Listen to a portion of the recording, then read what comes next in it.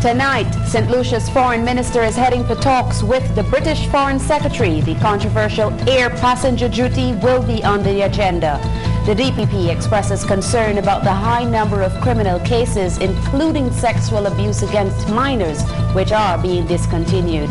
Controversy as the St. Lucia Red Cross repossesses water tanks that were donated, apparently in error, to residents of Bel Air. And a British visitor is building his castle on the sand.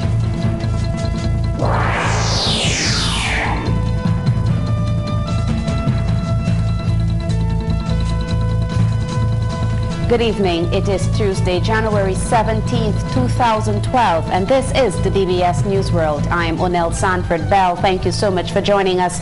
We begin tonight with news that Britain's controversial air passenger duty is expected to be a hot topic for discussion when St. Lucia's foreign minister leads a delegation to the 7th UK Caribbean Forum. The local delegation will join others from the Caribbean for talks with British Foreign Secretary William Hague and his team. The UK is St. Lucia's second biggest tourist market, and there are fears that the contentious passenger duty will result in a decline in visitor arrivals. St. Lucia's foreign minister has also been outlining other areas of concern ahead of the meeting with the British Foreign Secretary. DBS's Jason Hollandseed begins our news coverage tonight with more. Observers say the controversial air passenger duty leaves the Caribbean's relations with the United Kingdom in a difficult position. The UK has increased the rates to all Caribbean countries, which regional governments say will severely affect their tourism industries.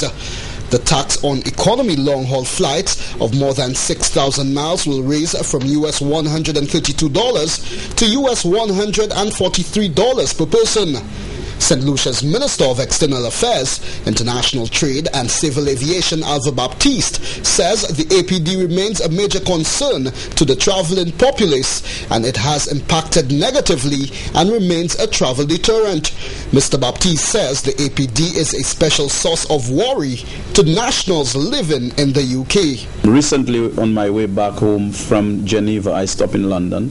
I had a meeting with our nationals over there, and the APD was the main issue for them at this point in time. It is a source of irritation, a major source of concern.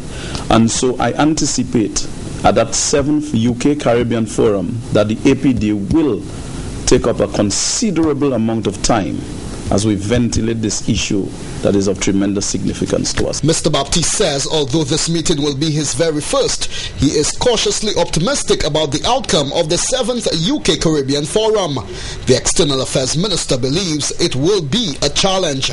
Bearing in mind that the APD has been on the agenda for a very long time now, and there has been no significant movement as far as the UK is concerned, and therefore one cannot expect to go in and complain to the UK and everything will be okay in the morning. For the DBS News World, Jason Hollandseed reporting.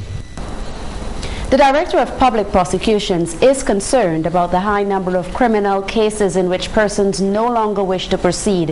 Mrs. Victoria Charles Clark appears particularly concerned about cases of sexual abuse involving minors.